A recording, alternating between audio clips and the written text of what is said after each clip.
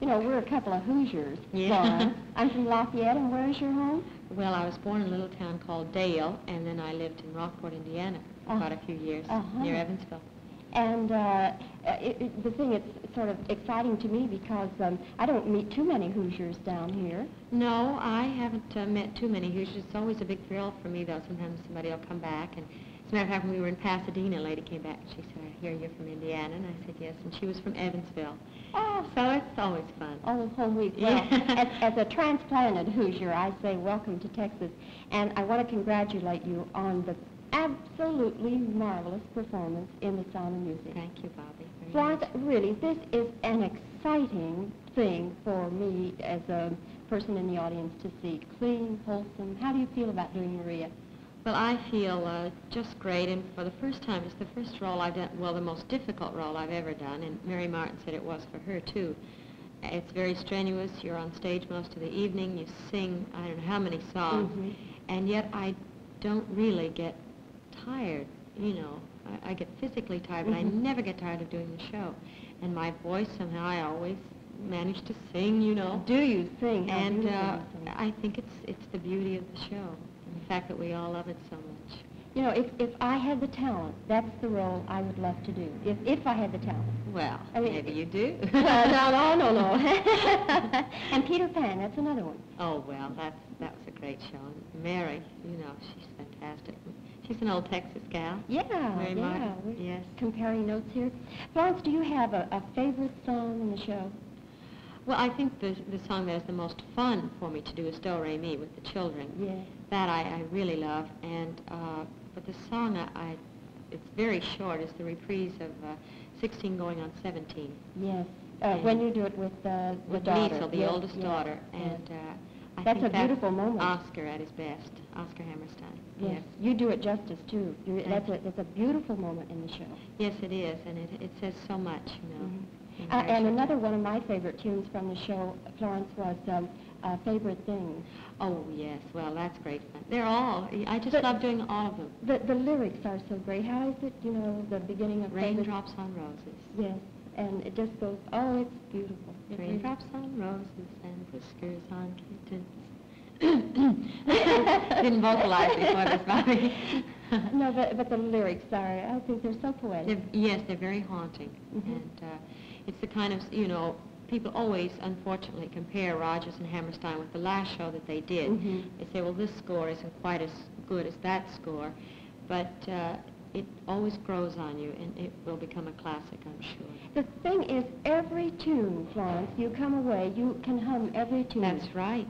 That's right. And yet it isn't all that easy, but somehow Richard Rodgers writes for the human heart. That's the only way to put it. People can identify with the melodies and feel a part of them, and I think that's so important.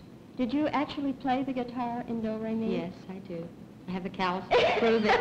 I had to learn to I used to play it as a child, you know, just by ear. Yeah. But I wanted to learn to play it, and it's the most painful thing.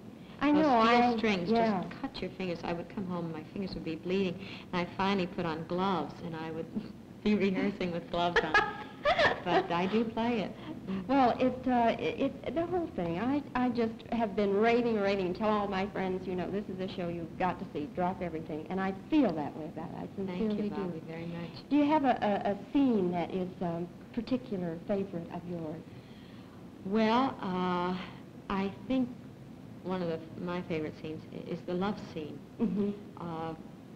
We do it entirely differently than they did in New York. Oh? Completely differently. We approach the whole thing, and I feel that it's so much of Maria in the love scene. And, of course, you folks would have to see that to understand what I mean. But I like that scene very It's much. a very tender scene. I can say that having seen it, Florence. It says exactly to me what Maria is. I mean, here, she could have been a very good nun, I think. I think Yes, in many ways she could have the real been. Maria von Trapp still thinks she would have been a marvelous nun. But then when she comes into the life of this man and his children, and that love scene, it's a little gem. It's marvelous, and the fact that she still hasn't lost that flip kind of sense of humor, you know, when he asked Maria, who told her that she was in love with him, and she turns and says, Brigitte, Yes. one of the children. That Yes. gets a great laugh. Yes, it The does. people love that line. And it's still Maria, you know. Yes. So I like that scene very Yes. much.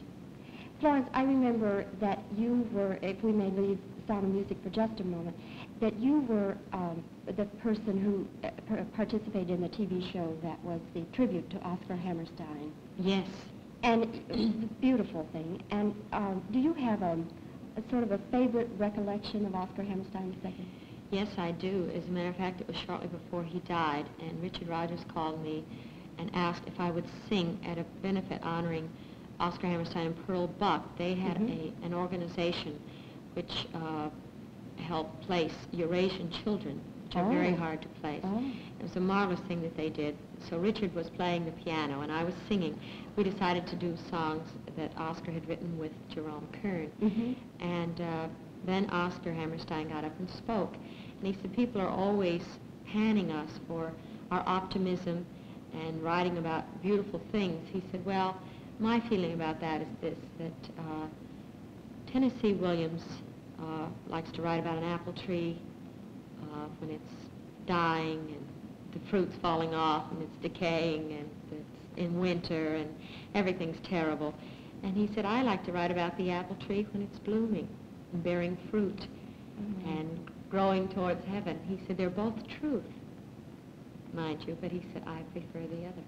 Oh, what a beautiful And I think thought. that was sort of told a great deal about Oscar Hammerstein. And he was a marvelous man. He was very, very tall and a huge man, but very shy, very soft-spoken. Oh, yes. Yeah. To me, he sort of was somebody that you wanted to run up and hug. I mean, Yes. that's what I Yes, felt and about if you him. did that, you know, he loved it, but he'd get all kind of shy. And he was quite a man. I feel very blessed to have known him. Yes, I'm sure you do. You've had such a varied career, Florence. I loved you so much when you were on the Garraway show. Oh, that the was Today great Show. fun. And of Yes. course, I watch you all the time when you're on the Parr show. Yes. Do you miss the Today Show? Would you like to do that again? Well, the Today Show, which I did, I guess, for almost 8 months, was a great experience for me. I learned a great deal from Dave, but it's not the kind of show that I would really like to do all the time. I love doing Jack Parr's show, and that show can be a little more relaxed, you have a little more time. The Today Show is very hemmed in by time and that kind of thing, and I see time coming up over here too now. As a matter of fact, all television shows are hemmed in by time. Yes. But they were both just great. I do miss the Jack Parr show a great deal. I hope we'll be seeing you frequently on that show. Well, we've kind of been missing you a little bit. But I've missed it, and all the people. Doing this tour has really convinced me how powerful both the Today and the Tonight shows are. The people that come to see this show and come backstage and say, we watched you on the Parr show or the Garraway show, and you know, it helps. Well, yes, and the thing about the Parr show is that people are what they are. You're exactly like you are on You the can't Parr hide show. it. See, folks, you can't hide it. You know, one of my favorite memories, Florence, of you on the Parr show is the night that you sang to Alex King on his birthday. Remember? Oh, yes, dear Alex. Yeah. Such warmth and love Yes, there. I'm very fond of him. Yes. People think he's a mean, nasty man, and he isn't. Well, he's fun, and he kind of, he's on a little bit, isn't he, all the time? He's very outspoken. Of course, that's his style, but he's really a very kind, sweet man. And, well, it showed when you were singing to him. If you could have seen what the camera saw, maybe you saw the playback, I don't know. But, oh, he was so pleased and so flattered. He is. What was the song? I've forgotten now the song. Probably it was just Imagine, which is Yes, Jack's favorite song, and I've sung it about 600 times. Yeah. Look at me, I'm beginning to talk like a Texan. Well, that's all right. You know, you stay here a while, Florence, it'll true. rub off. It does. You know, I find myself doing it a little bit. Well, it's becoming. Thank you. Florence Henderson, you are a living doll. You don't mind me saying that, do you? Not at all. And I'm so pleased that you have taken this time from your busy schedule to let us come in here Miss Stoneley and interview you. Thank you for coming. I appreciate it. It's going to be one of my favorite memories of the show. I played Fort Worth once. Did? Oh, I know. Give all Oklahoma. Lost my love, yes. Yes, yes. At Will Rogers, I believe. Yes, I believe that was the name of it. Well, we shall do that for you. And thanks again, Florence. Thank you, Bobbie.